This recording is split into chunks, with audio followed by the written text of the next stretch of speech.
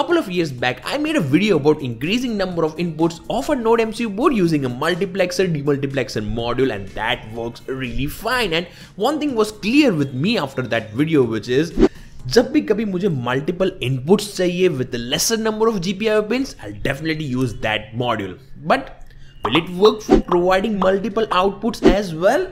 What do you think? Well, do click the pause button and comment below, will it work for multiple outputs or not? Done with that? Well, let's do a little bit of research. So a couple of days back, our favorite content creator Electro Noobs uploaded a video using that same module and covered all the things about it. And he even tried to get multiple outputs using that module, and he succeeded as well. Research complete, right? So रुको जरा, सबर करो. Well, if you look at it carefully, then he's controlling one LED at a time. But will it work for controlling all the LEDs simultaneously? Well, let's just test it out. So here I have uploaded a sample sketch to glow all the LEDs connected to the Mux Demux module. But as you can see, the LEDs are flickering. So you got the point? Using this module, we'll be able to control only one pin at a time, and if you want to control all the pin, we won't be able to do that simultaneously. It will have a kind of a delay in between, so we'll be observing the flickering effect, we'll be observing this relay triggering effect and all kind of stuff. So now here comes the topic of our video, which is to control multiple pins simultaneously using lesser number of GPIO pins, and our target of this video is to control 8 relays or 8 LEDs simultaneously using just 3 GPIO pins. So yes, that's the topic of our video, and after watching this big intro, if you seem to be interested in this kind of topics and contents, well, consider subscribing a channel, because I come up with these kind of content in the field of electronics, IoT and automation on this channel every week. Well, that being said, let's start with controlling multiple outputs using lesser number of GPIO pins. Sahi cheez hai yaar, it will be really very useful. Let's get started. Before starting the video, let me tell you one really interesting and useful feature of our sponsor LTM, which is a PCB designer based software company, and that feature is called as Design Review. Using LTM, you can add any member to your project, and after that, they can highlight any fault in the schematic or can report availability of components in the inventory on the PCB to your designer, so that they can visualize these components and can work upon it to provide a smooth flow of PCB production, even if they both are in any corner of the world. So that's the design review feature, and even you can try out this and many other features of LTM for free by just clicking on the link mentioned in the description, as you'll be getting an access to free trial version using that link. Now let's start with our video. So for achieving our goal, we'll be using a serial in parallel out shift register. Now here, two questions arises. First is, what are shift registers? And second, what is serial in and parallel out? Well, let me tell you. So shift registers are basically the combination of digital circuit in which output of one flip-flop is connected to the input of other flip-flop. If you don't know what flip-flops actually is, then flip-flop can be considered as a digital memory which can store only one bit, either 0 or 1. And as multiple flip-flops are connected together, we can shift the output of one flip-flop to other flip-flop, and hence the circuit is called as shift register. So generally there are 4 kinds of shift registers, which are serial in, serial out, in which the input is given serially and we are also getting the output serially. Second is serial in, parallel out, in which we'll be taking the input serially while we'll be getting the output parallelly. And similarly, we have parallel in, serial out and parallel in, parallel out. So we can choose any of those shift registers based upon our requirements and applications.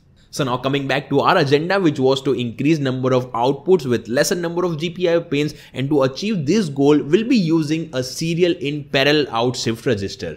Now let's have a detailed look about how this shift register will work, how many inputs we need to connect, how many outputs we'll be getting, and everything about it. So here I'm using this 74595 shift register IC, and we'll be using it with our ESP32 board and some LEDs as an output indicator. And we'll be connecting them according to this connection diagram. So that was all about the hardware part. Now let's see how to program it to actually use the shift register.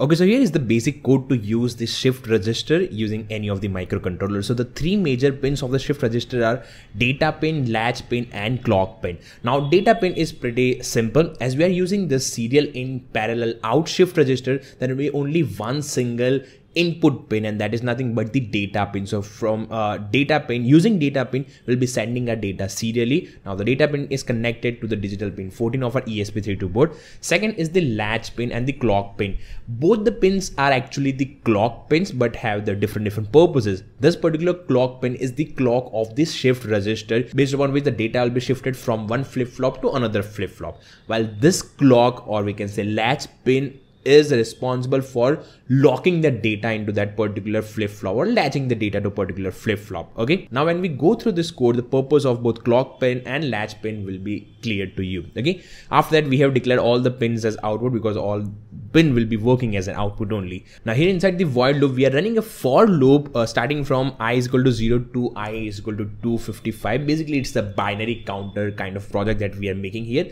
Now here inside the for loop, first of all we are making the latch pin to go at the low state or digital 0.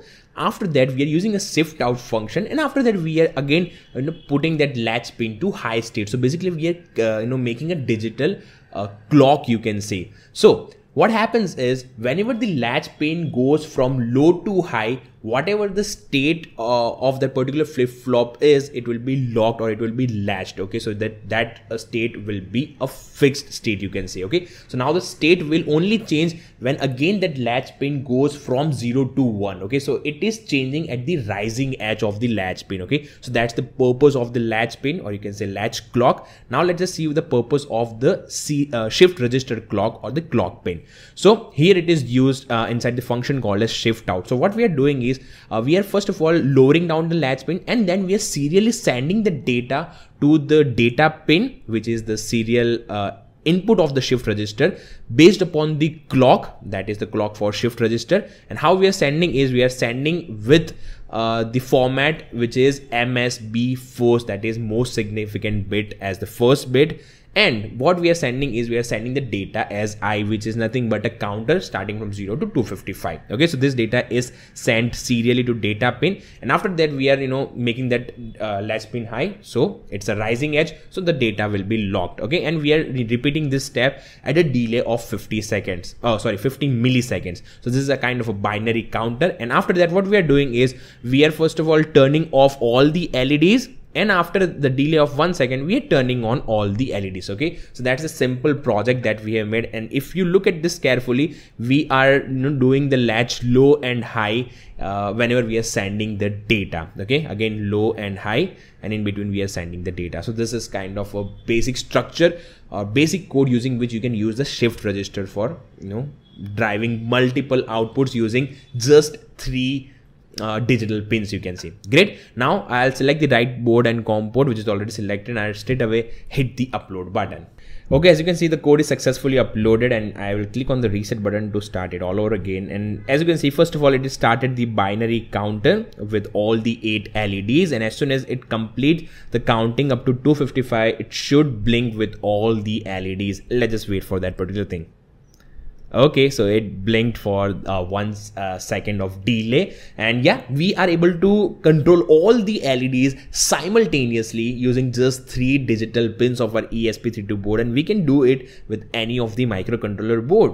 Isn't this amazing? And now in your case, if you want to control more than 8 appliances but still you have only left with 3 GPIO pins, well, you can still go with the shift registers in the cascade mode. Yes, you can attach one shift register with another and create a series of shift register and control all those appliances or LEDs or pins using just 3 GPIO pins of your microcontroller. Let me show you how to cascade 2 shift register to control 16 LEDs with just 3 GPIO pins. So for that, you need to connect 2 shift registers and LEDs and microcontroller according to this connection diagram.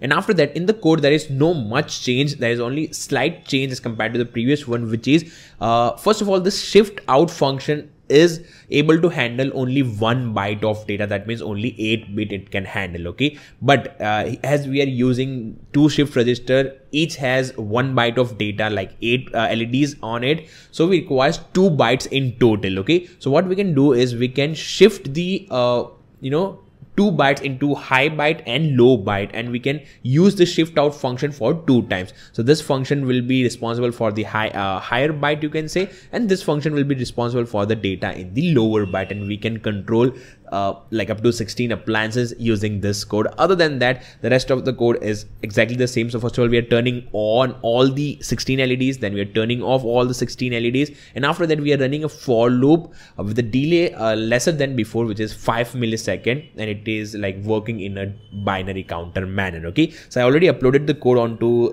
this ESP32 board, and if I turn on my smartphone's camera to let you know how this works, then here is the working of that project. Let me just press the reset button. So first, all the LEDs are on, all LEDs are off, and now as you can see, it started the binary counter, but now with the help of 2 bytes, or you can say 16 LEDs, as we have connected 2 shift registers in series with each other. Okay, so yeah, but still we are able to control all the 16 LEDs by just using 3 GPIO pins of ESP32 board, and you can increase it according to your demand, your choice, your application, your requirement. Just connect one shift register with another. Of course, the code will become a little bit complex, but ultimately you are saving a lot of GPIO pins in your project. Okay, so yeah, that was all about using shift register to extend the GPIO pins to control the output, all output simultaneously, unlike that MUX TMUX IC that we have seen at the beginning of the video.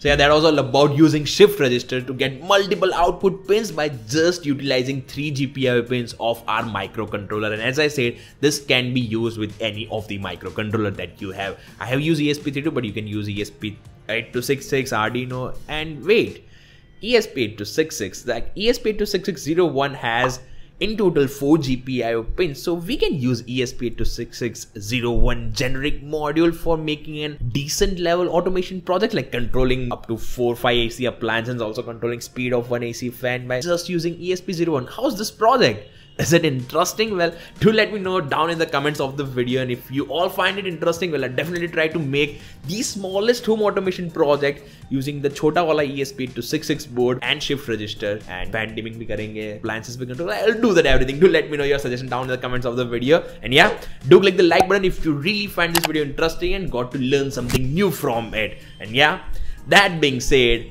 I'm just ending this video here and now. Just wait for my next one, then explore, learn, share with me, techiesms.